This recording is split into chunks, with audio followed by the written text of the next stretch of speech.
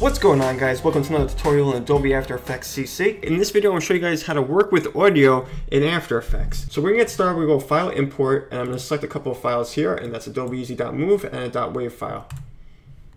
Next, what we're going to do is go Composition, New Composition. And I have this at a default, it's 1080. I'm going to switch this up here, and the video is at 1280 by 720. You can also select Custom, and you can increase the frame rate and all that kind of stuff. I'm just going to leave it like this, select OK. Then we're going to take this .move file, bring it onto the timeline, and the first thing that I'm going to do is right here in the preview window is select play. And this is different than pressing spacebar. What spacebar does is allows you to preview the video that you're watching, but what these controls in the preview window allow you to do is actually pre-render the video, including the audio. And that's important to know the difference between that. So what we're going to do first is select play.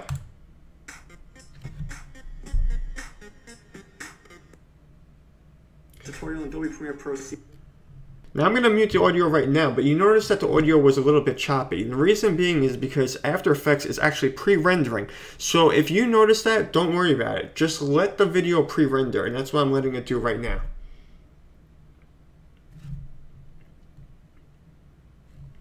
Now I'm going to actually let the audio play, bring some sound here, and let's press play.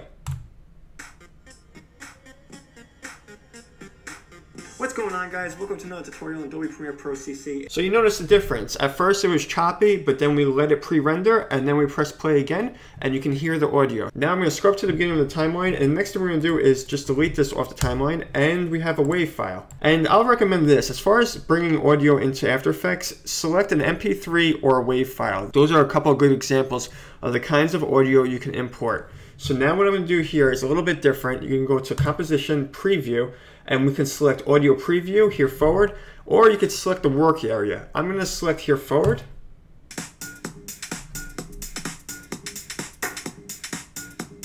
And also, I forgot to mention before, if you look at the drop down here, select Audio, select Waveform, you can actually see the audio here. But the difference between a program like this, again, and Premiere Pro or Adobe Audition is how to edit the audio. You want to have a different kind of program to edit the audio so you can actually make the edits. When you look at this program in After Effects, Adobe just doesn't make this program for that kind of editing. And as far as the movie file, we can still see here on the drop down, you can also look at the audio. So what's important is, say if you want to adjust the levels, because you can do that kind of stuff over here. You can adjust the levels of the audio on how you want to hear it. You can also adjust the audio levels over here with keyframes, so you can do that kind of stuff.